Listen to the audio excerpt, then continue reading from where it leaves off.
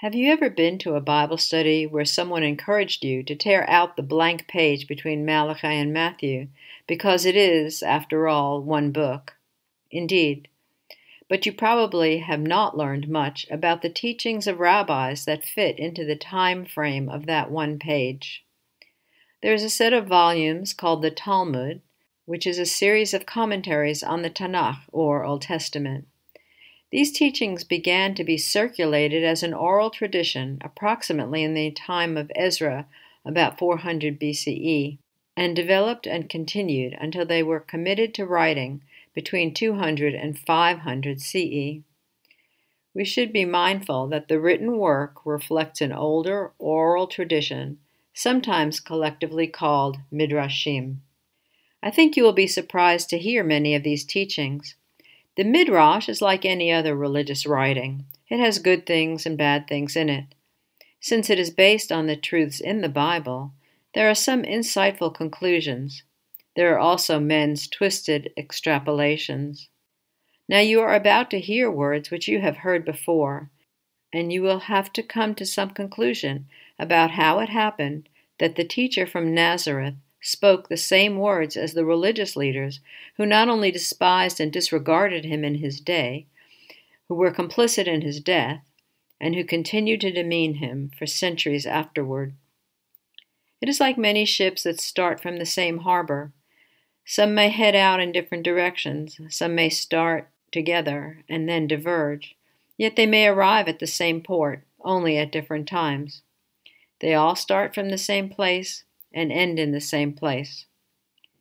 We are going to hear from Hillel, the famed teacher of Gamaliel, born, it is reported, in about 110 BCE, and living to the ripe old age of 120. He lived long enough to have seen Yeshua come into the temple as a small boy of 12. Was he one of the ones marveling at Yeshua's exposition in Luke 2? We are going to hear from Shimon Bar Yochai, one of only 2 students who were ordained by the famed Rabbi Akiva. He lived around the time of the destruction of the Second Temple and suffered persecution under the Roman emperor. There are stories of his having lived in a cave with his son for 13 years. And many other voices, named and unnamed, bringing forth truths founded on their understanding and ramifications of the holy word of Yehovah, truths also expressed by Messiah. Generally, in these writings, we encounter a specific formula. That is, Rabbi X says in the name of Rabbi Y, who says in the name of Rabbi Z, and so on. The lineage of how each teaching was passed down is important to the documentation. However, of Yeshua it is written in Matthew 7:28 and 29. And so it was when Yeshua had ended these sayings that the people were astonished at his teaching, for he taught them as one having authority, and not as the scribes. What Yeshua taught were truths from the Father. As much as is possible, I have tried to give accurate attribution for these quotes. As it is, however, some remain anonymous. From the Rabbi Hillel, "What is hateful to you, do not do to your neighbor." This is the entire Torah. The rest is commentary. Now go and study it. From Hanina ben Teradi, a 2nd century rabbi. If 2 sit together and they share the words of Torah, the divine presence is in their midst. From Tractate Sotah in the Talmud, with the measure a man measures, it is measured to him again. From Yossi ben Yehuda, a 2nd century rabbi, let your yes be honest and your no be honest. In Genesis Rabbah it is written, with Torah, freedom came into the world. From 3rd century Rabbi Abahu, the rain falls both for the righteous and for the wicked. From Leviticus Rabbah, if you are a man of distinction and entitled to a prominent seat at an assembly, seat yourself, nevertheless, 2 or 3 seats lower, for it is better to be told, go up, than to be asked to go down. Hillel was wont to say, if I condescend, I am exalted, but if I am haughty, I am degraded.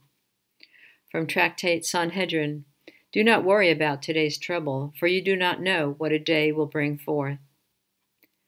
From Rabbi Yochanan, a 3rd century rabbi, if the judge said to a man, remove the splinter from your eyes, he would reply, "Remove the plank from your eyes."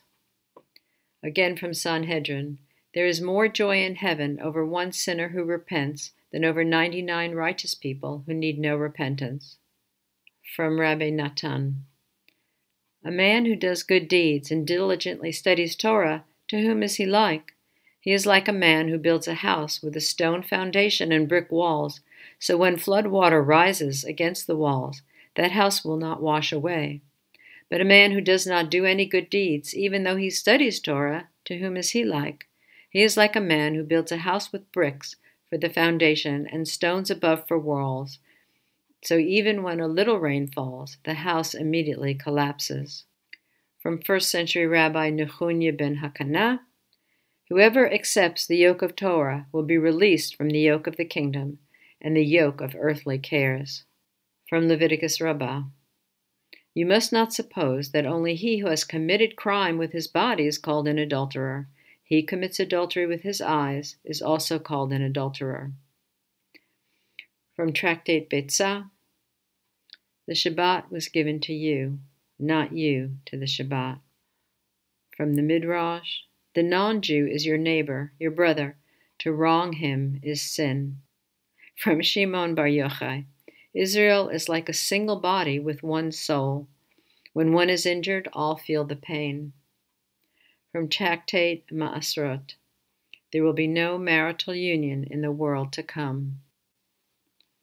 Again from Genesis Rabbah, in it, a king entrusted to a man an orchard with 2 trees that were entwined, one tree producing life-giving fruit, and the other poison. The man decided to let both trees grow until the king decided what to do about them. From Rabbi Tarfon, a 1st century rabbi, the day is short, the work is plentiful, and the laborers are indolent, and the reward is great, and the master of the house is insistent. From Rabbi Eliezer the Great, who died in 117 CE, whoever has bread in his basket to eat today and says, "What shall I eat tomorrow?" meaning he does not know how he will acquire bread for tomorrow, he is nothing other than from those of little faith. And about Yeshua himself it is written in Mark 6:2, and when the Sabbath day was come, he began to teach in the synagogue, and many hearing him were astonished, saying, "From whence hath this man these things? And what wisdom is this, which is given unto him, that even such mighty works are wrought by his hands?" And again in John 7:12, and there was much murmuring among the people concerning him. For some people said, "He is a good man," and others said, "Nay, but he deceiveth the people."